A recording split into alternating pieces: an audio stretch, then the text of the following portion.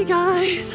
With the half marathon ahead of me in June, I've been thinking about my training plan, what to do, what sort of running to do, walk, run, this and that, how many miles a week.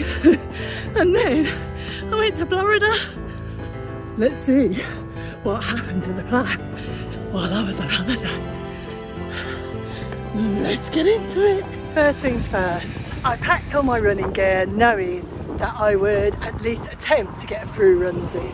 But the purpose of the holiday was to spend time with family, chill out and so on.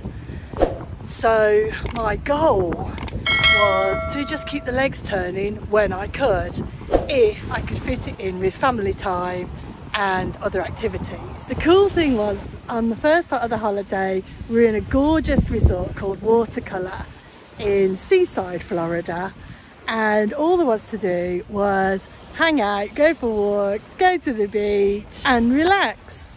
So I took that opportunity to get quite a few runs in and walks, and I did jepping in a bit of a different way by running, and when I was walking, making sure I was back with my husband and doing the walks with him. It did mean that I was running around in circles a little bit, but hey, I got a run in.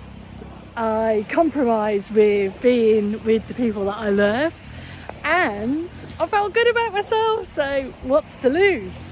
So I feel like I really achieved my goals this holiday, because first goal was to chill. Second goal was to run if I could. And third goal was not to put pressure on myself. I'm reasonably pleased with my stats. And now at the end of my holiday, I am going to make the plan to get started nice and quickly when I get back on the next part of my training plan. So I'm going to allow myself a little bit of time for the jet lag and being freezing and then I'm going to go for a park run, and I might take this video with me and pretend that it looks like this.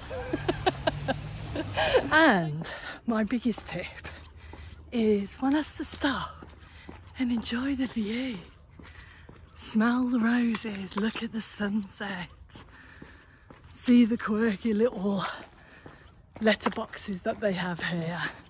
There's so much to see and enjoy and absorb. Running to me is about embracing nature, enjoying life and taking it all in. And of course, sharing it with everybody else. Thanks for watching guys, lots of love, bye!